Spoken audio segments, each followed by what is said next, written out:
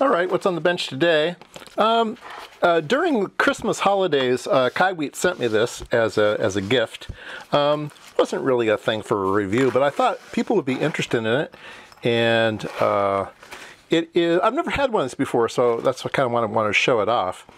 It's kind of a cool thing. You get this this transmitter that you can plug into the wall, and then it sends signals on the wires in your house or wherever, and then you can use this tool to go and sniff it out, like at the breaker box.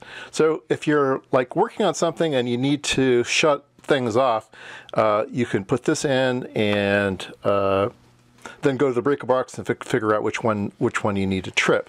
So it also has some testing to make sure that you have the right wiring of your device, but it comes with some adapters, which is kind of cool. So if you only have a two pin thing, there's the 3-pin to 2-pin adapter. If it's a light socket, you can then screw this into the light socket and then put this in it and then put this in it, and you could then transmit into a light socket. That's pretty cool. Or if you're working on something that has just pigtails, if you have the wall open or something, you can clip this onto the wires and then clip this into here. So yeah, all these adapters are really handy. Let's turn this on. Yeah, it's got some little flashy lights, and it's got a backlit display here. Let's plug it into something. There we go. It says we have 121 volts, line, neutral line and earth ground. It says it's correct. We can hit test. I don't know what test does. Anyway, I think it's doing its thing. So we have. Oh, I know. So we are transmitting now, okay? So hit the test button again, or turn it off. I guess we'll turn it off. Let's see here. Turn it off. Turn it on. All right, GFI. Oh, it's a GFI thing. You can trip it. If you have a GFI, you can press this and trip your GFI. That's kind of cool. Anyway, it says everything's correct. There's no faults. And this little flashy thing here means that it's actually transmitting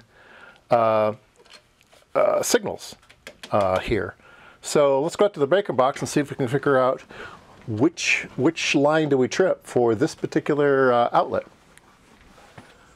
All right, we're out here at the breaker box, and I've got two circuits that I've put in, garage 1 and garage 2, and then I have my device here, and if I put it here, you can see that we're nothing here. If I hold it on garage 2, it's a little bit weak. If I hold it on garage 1, it's much stronger. And this, actually, you can see the signal here.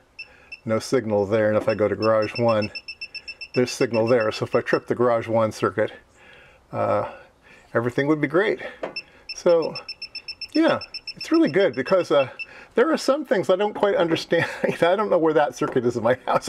I've labeled some of the things, but I'm not quite sure where that one goes. So it might be good to use this to try to figure out, map my house out better.